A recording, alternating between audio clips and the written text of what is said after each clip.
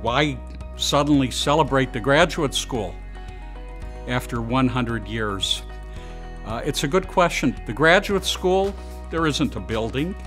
You can't point to a school, a physical school, and really the graduate school is present in every nook and cranny. Reputation is built on longevity, and 100th anniversary says that very clearly. Scholarship, research, training for the future will always be relevant. When I took the job in 2001, UMB had about 25 graduate programs. Now, UMB Graduate School has 44 graduate programs. We inherited a very rich and robust graduate school from those who came before us, and from my point of view, the best way to honor their work is to build on that rich legacy. I've been especially impressed with, even as we evolve and even as we become more entrepreneurial and more innovative, how steadfastly committed we've remained to our collaborations with the other schools that support our legacy programs.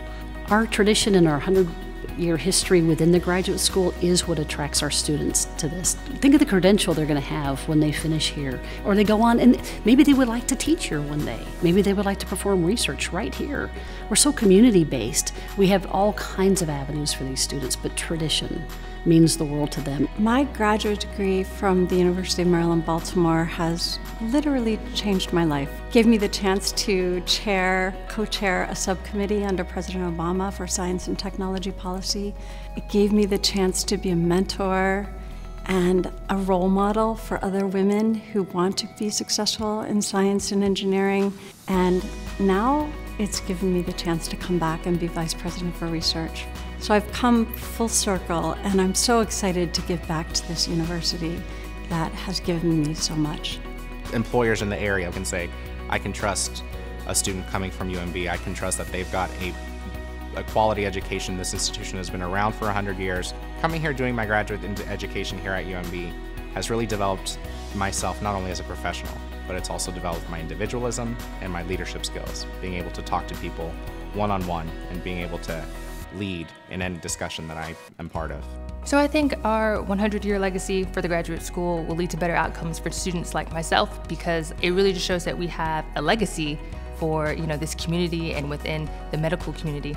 And because we have this reputation, we attract top talent. The 100-year tradition is really important for graduates or for students looking at this program, because we really have to have a foundation.